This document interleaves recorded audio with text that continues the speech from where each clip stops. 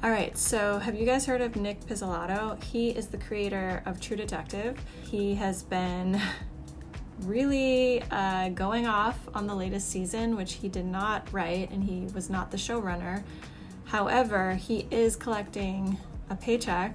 Instead of counting his money and thanking Issa López for resurrecting this franchise, Nic was basically retweeting negative reviews of Night Country.